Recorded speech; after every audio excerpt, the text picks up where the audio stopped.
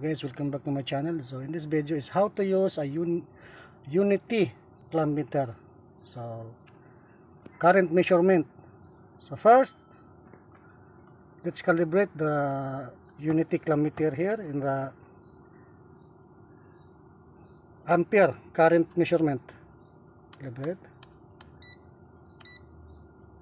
So what type of current we're going to measure? So alternating current and then this direct current. So both of the DC and AC we can measure. So if we're going to measure the alternating current, the AC, let's press the selector. There is a selector switch here for AC or DC.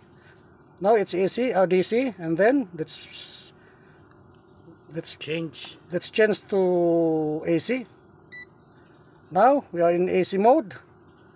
Now let's start the test. So put here. So this is the switch. So we're going to measure the current of air conditioner. So it's on the aircon. Switch on. Now it's on.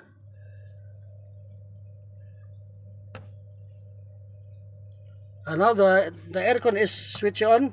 And then let's measure the current.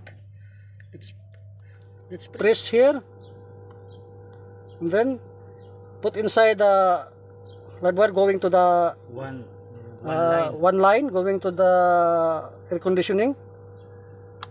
Now the measurement is 11.40 ampere, so approximately 1000 watts or 1100 watts.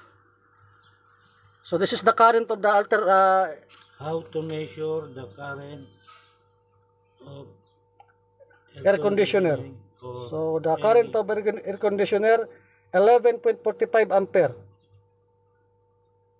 Okay guys, thank you for watching. Bye bye.